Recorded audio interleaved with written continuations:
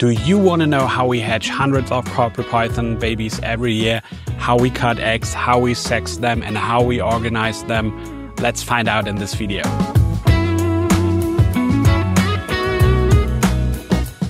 Hello everyone and welcome to another video. My name is Philip, I'm the founder of StarPythons, and today I will show you how we hatch out hundreds of corporate pythons every year. We will start with cutting the eggs when the clutches are due, and then I'll demonstrate how to sex the hatchlings and explain how we keep and organize our offspring. Enjoy this video. Let's start with cutting eggs and why we are actually cutting eggs. Now, baby snakes, when they are still inside the egg, have a very special tooth, and that's the so-called egg tooth. The egg tooth is located on a bone that's called the premaxilla. And for my bachelor's thesis in biology back in the day, I actually had the topic of the skull morphology in corporate pythons. And part of that project was printing 3D bones of the corporate python skulls. So this is what you see right here. And as you can see, this premaxilla is located in between the upper jaw. And where you see this little red dot, that's the location where this egg tooth would be.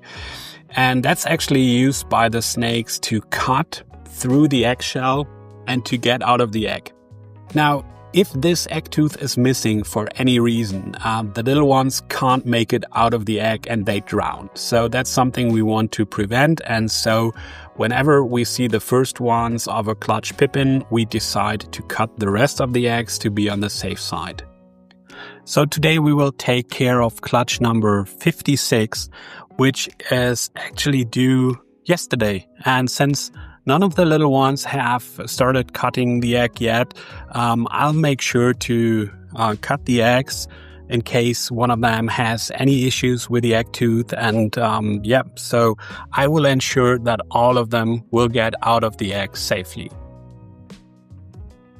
So the first thing I will do is gently get the grid up from the incubation box, and I'll use tweezers to do this. I'll go here in the grid and then lift it up without the eggs moving around. So you have to be really careful. You do not want to tilt too much so that no eggs, maybe sometimes they do not stick together, then they could roll over, fall down. You absolutely want to prevent this. So always make sure to be really, really careful here. So obviously we need tweezers and very sharp scissors so that we can penetrate the eggshell with minimum force needed. So let's start with the first egg here. Just use a very, very shallow angle and minimal force. As I said, when your scissors are really sharp, then it's not an issue. And there are blood vessels underneath the eggshell. So sometimes you will see a little bit of blood coming out of the egg. That's not a problem. But as you can see, I'm just going in there for maybe a millimeter or something like that. So it's really just to allow the snake to stick its little head out.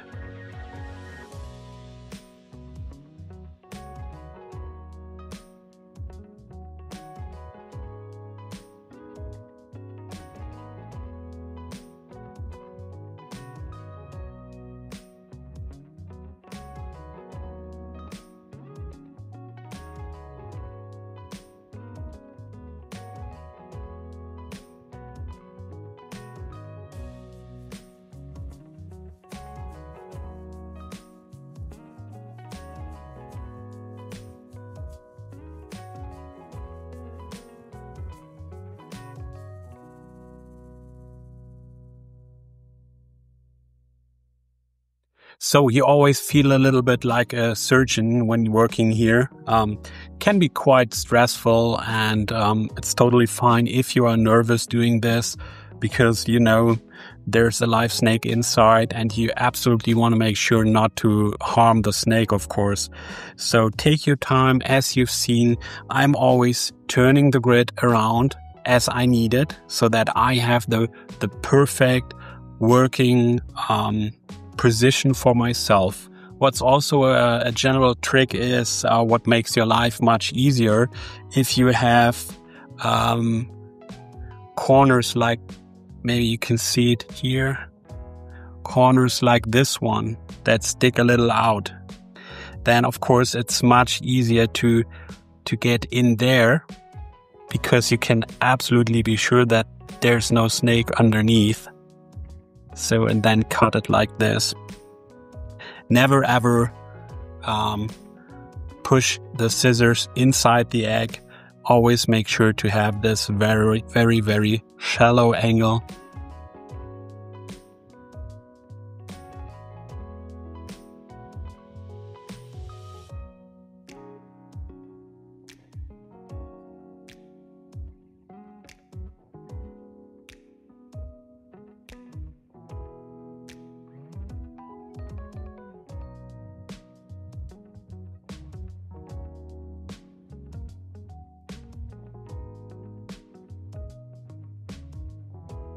So that's it. We are done with the clutch. All eggs. Oh no, I forgot one.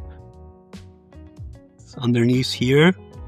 The ones that are at the bottom of the clutch can be a little tricky, but yeah.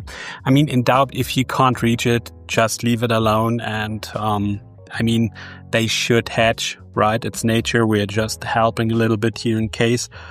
But yeah, so basically when all the eggs are cut, and as I already said, I do not cut windows in there like you sometimes see, especially with ball python breeders who cut a large window in there to see what's inside. Now, of course, in this case, I know what's inside, but even if I'm waiting for really fancy color or pattern mutations, I do not cut any larger openings inside the eggs. It will always be this very, very fine cut. So the only purpose here is that the snake can get out in case there's something wrong with the egg tooth.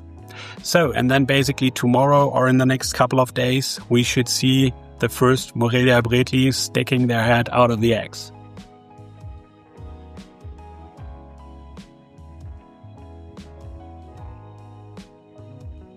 Now it's 2 days later and our beautiful centralians have started hatching.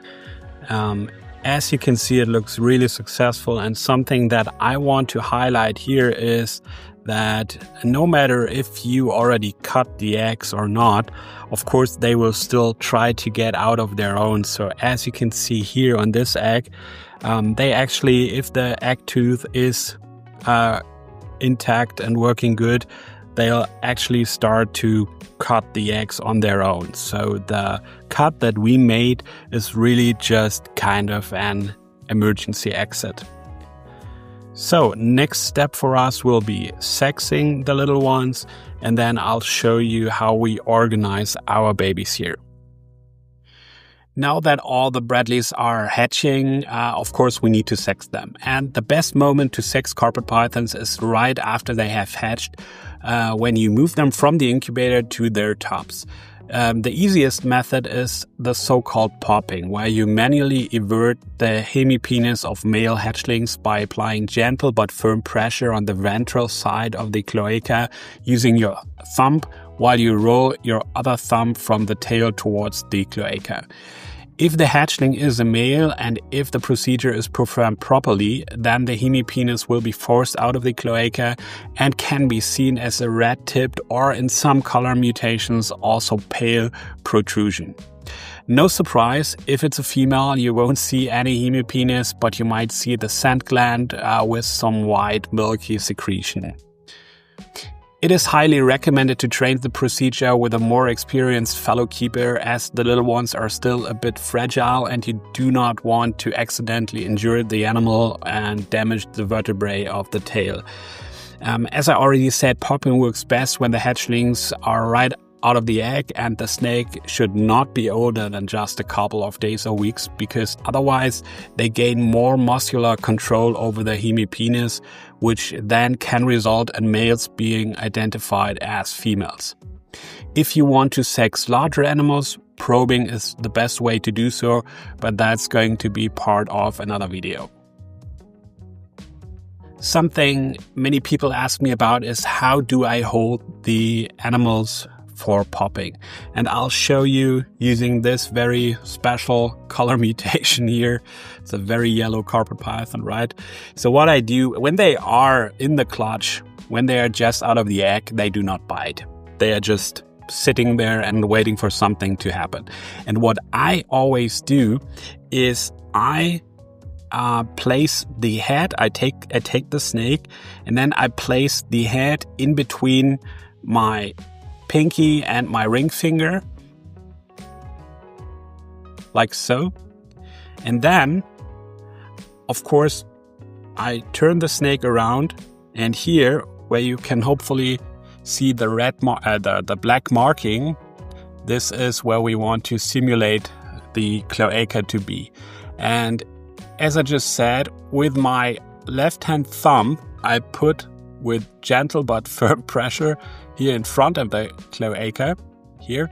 And then with my other thumb, I'll roll towards the cloaca. And that's the procedure I just described. And if it's performed correctly, then you'll see the hemipenis popping out right there where you can see this black mark. Once we've checked the sex of the little ones, we move them individually to these Braplast boxes. These are basically plastic tops where we have drilled vent holes in there, 8 on each side. And then we always start with paper towel, and that's because sometimes the navel is not fully closed yet and parts of the umbilical cord are still visible, so we do not want to cover those in bedding, in the softwood bedding that we would use later.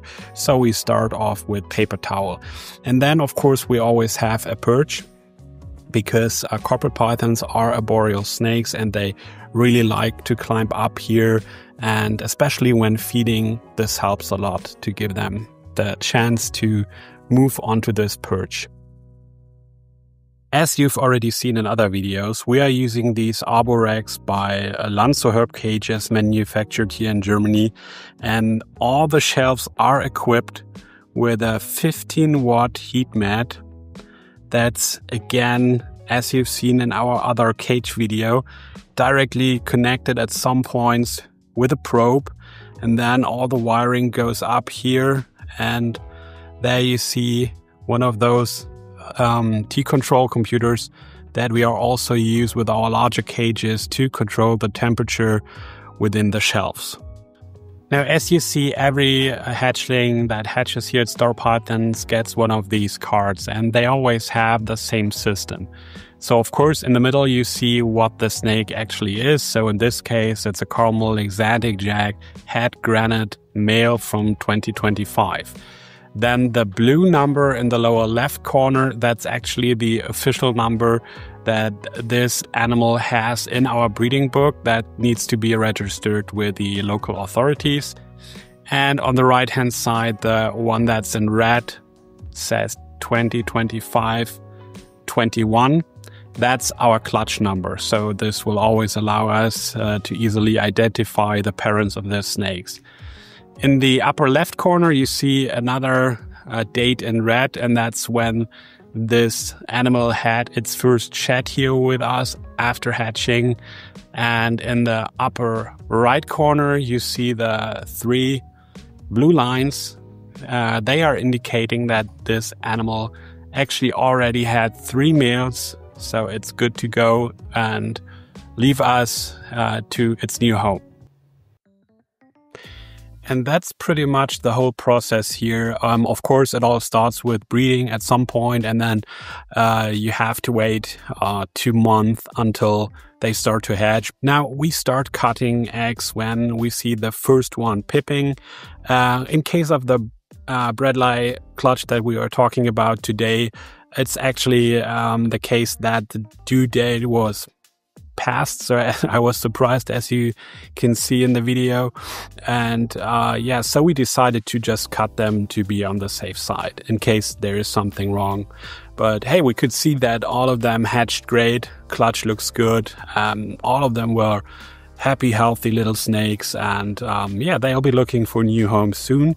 And so as always, check the description and go to corporatepythons.com/available to see when they are up for sale. As always, thanks for watching, and I'll see you in the next video. Bye for now.